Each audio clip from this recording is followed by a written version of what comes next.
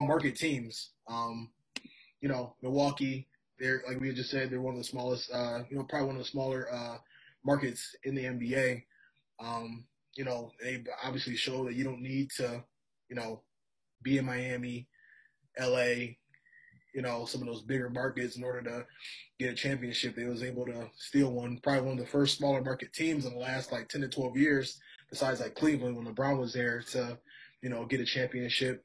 So what are your thoughts on like what that look like? Obviously we're big Pistons fans and we've seen that championship road run through Detroit quite a few years back. But how do you think this will kind of impact maybe smaller market teams going forward? I obviously, with my favorite team being the Pistons, I hope we can kind of swing the momentum back a little bit towards you, just being normal. Where we're not getting so many clusters of people all in a few teams. Yeah. So I kind of hope it spreads out a little bit more. And with a team like the Bucks doing that, I think it's definitely a swing in that way. So I hope that has a good momentum. I hope that can help somebody like the Pistons. Hopefully, if we get our stuff together a few years down the line, be able to pull, a solid free agent, maybe a guy that would be a C or 3 or 4 option in with the Lakers or with the Nets. He might come be the second or third option here. So I think a 1A or a 1B type option.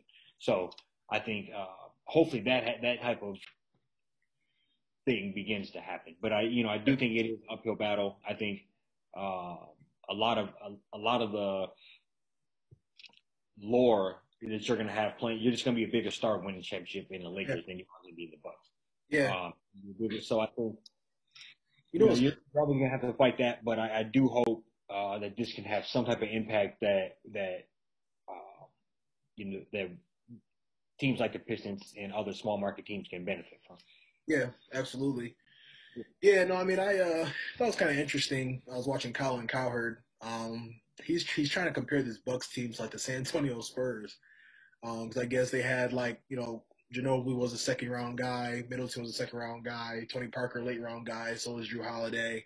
And you had like that lottery pick, and obviously the Spurs had Tim Duncan, and the Bucks had Giannis.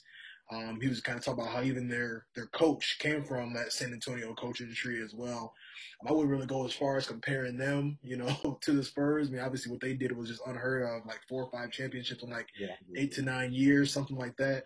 Um, but do you see the Bucks like? Obviously you have that juggernaut in Brooklyn. They got like a year and a half, under their belt now to get back healthy, mesh, and everything. I think they're still going to be in the favorites, at least come out of the East. But what do you kind of see the Bucks doing from here? Yeah, I think obviously a lot. I personally think a lot of the stuff is going to have to flow through the Nets as far as even 2 of the 3 of those guys are healthy. Yeah, I think we have a different story, line even this year. yeah, So I do think a lot of the momentum will have to flow through them.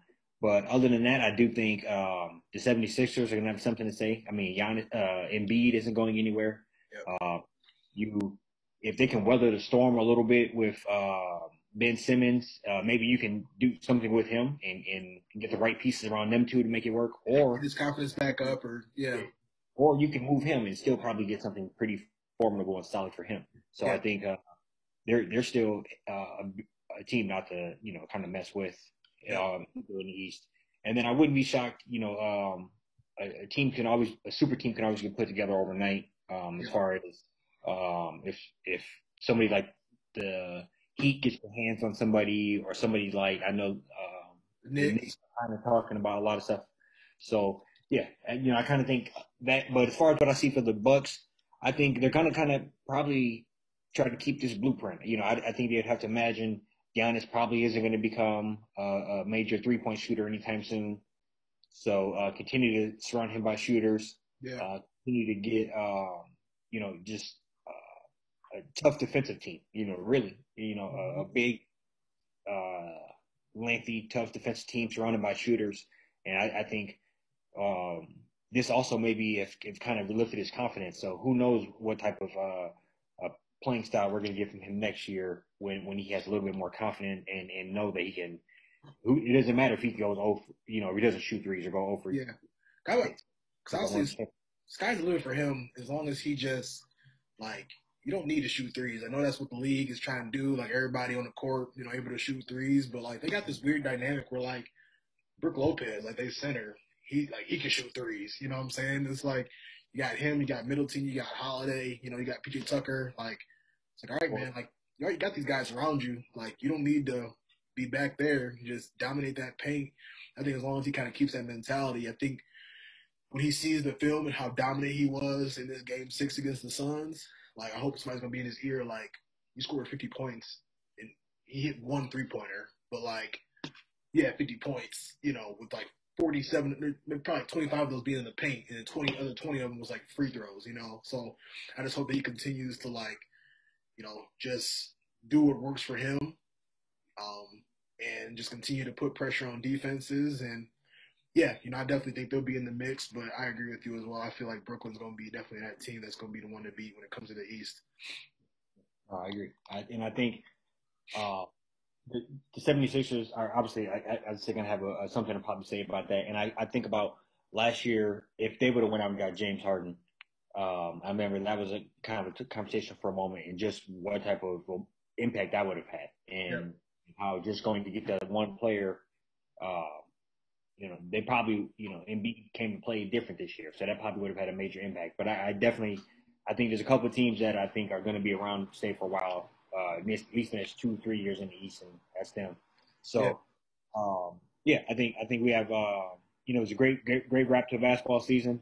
Kind of a weird season. They kind of did some experimental tournaments in the season, shortened season. Uh,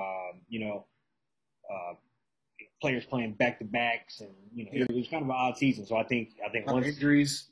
good season, nonetheless, but definitely odd kind of how it all played out. And I think uh, if we can get these players healthy and come in, sometime in the fall, early winter, and we're gonna have an awesome basketball season coming up.